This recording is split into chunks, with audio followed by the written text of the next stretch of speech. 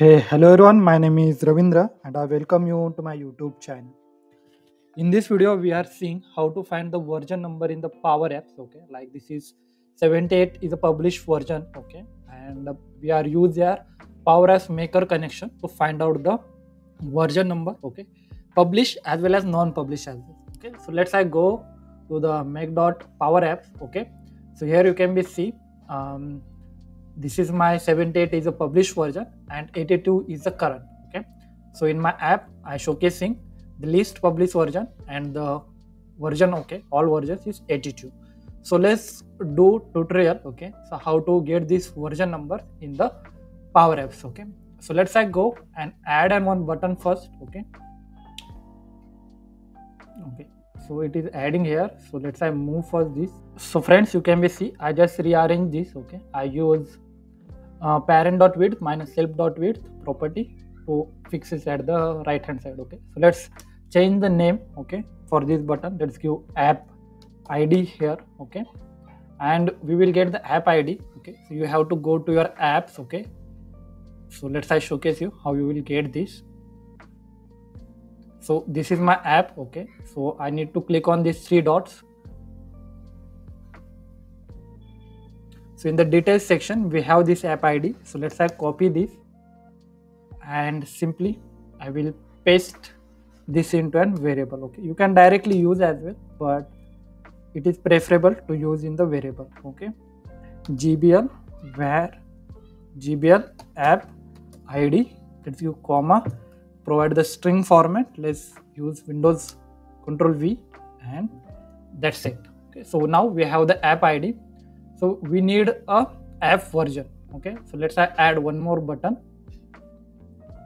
Let's rename this button. Okay, let's give the name to this button app version. Okay, so we are, by using these buttons we are fetching the all the versions that is present. Okay, so let's showcase you this all the versions list. Okay, we are fetching. To fetch this all the versions list we need to add one connection. So simply just click on this data option, click on the add and here search for the maker. Okay, so after that you will get this Power Apps Maker connection. This is non-premium connection. Okay, you not need any additional license. Okay, and any maker can use, you not need any system administrator or the customizer rule. Okay, for this. So let's say here added simply. So let's use this set gbl app versions. Let's provide the name. Okay, Power Apps for Maker. This name we are given here. Okay, let's provide the dot information we will get here. So we will use their app version. Let's press alt button and click on the enter one more time. Now you can be see we have one value and one is table. Okay, so here if you see we have value in the small letter. Okay, let's I zoom in. So we need this value. Okay, so this table, so we will do here dot value v in small. Okay, and let's press one more time app version. Okay, and let's see what value we are getting. So here you can be see we are getting all the versions here. Okay, so let's I use one gallery, click on insert button and let's simply use vertical gallery.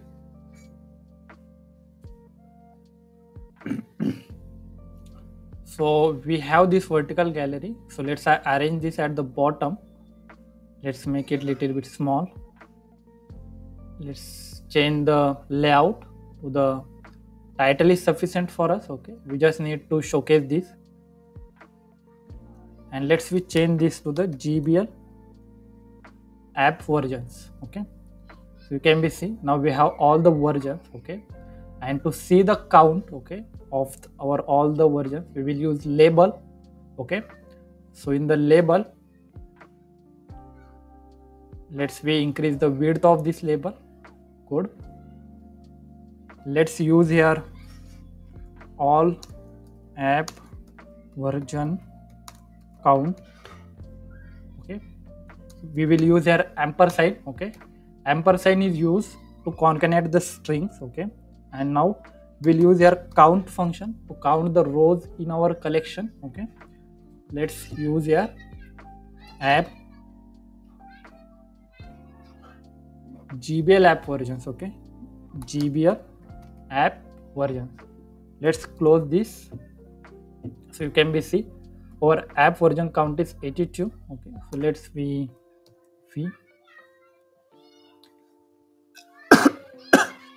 so if you see, we get our all version count. Now we need to find out the least published one. Okay, so to find out the least published one, let's we add one more button. Okay, you can do this all the actions in the one step as well. Okay, for the learning purpose, just I showcasing you in the stepwise manner, so you can learn all the things. Okay, so let's I use here one more time set. Okay, let's rename the this one. Okay, published version. Okay, let's make it little bigger. Okay, so for this tutorial, okay, if you want the blog, okay, so I also created written on blog. Okay, version number in the Power Apps, you can go. Okay, in the description, from there you can get this blog link. Okay, so from there you can read and follow the all the instruction. Okay, and don't follow to subscribe to this channel. Okay, for the creation of this required lots of efforts and hard work. Okay, each video, so please make sure to subscribe. Yeah, let's I provide the name GBL published version. Okay, let's provide the comma. Now if you see, we have this app version. Okay, so we will use this one. In this we need lookup function. Okay, so let's we use lookup. Let's use the data source name. Okay, it is GBL var1. Okay, properties dot life cycle ID means it is gives is published or not. Okay, life cycle ID means, so we will type here published. Let's close this. Okay, let's use here properties dot app version. Let's simply close the set function. Okay, and let's use alt button and check what value we are getting. So in the GBL published version, we are getting the date. Okay, so but we need the number. Okay, so for that purpose we will use one more variable. Okay, set published version number. Okay, so we will use this variable. Let's I give the name to this variable GBL. Let's provide the comma. We use count rows. Okay, let's use open and close bracket and place the enter here.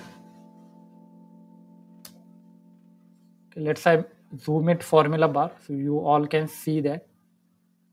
Okay, and let's close the set as well. Okay, so we need to filter the rows. Okay, so let's I use filter. Let's provide the data source name. Data source is GBL app version. Okay, in that we will go properties dot app version. Okay, it should be less than or equal to. Okay, let's I cross verify. Correct, less than or equal to published version number. Okay,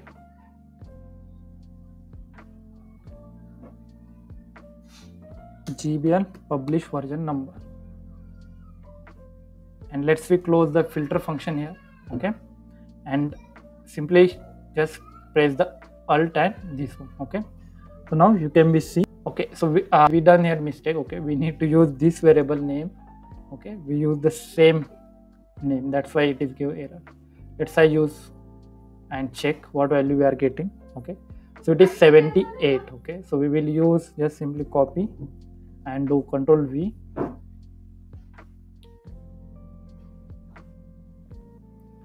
So we will get this. So simply we will change it here. the variable name. Okay, so our variable name is gbl publish version number. That's it. Okay, so we get total 82 and the version number is 78. So let's I save my power apps. Okay, friends, if you have any question, any doubt, you can be asked me in the comment box. Thank you, friends. Have a great day. Keep learning, keep growing.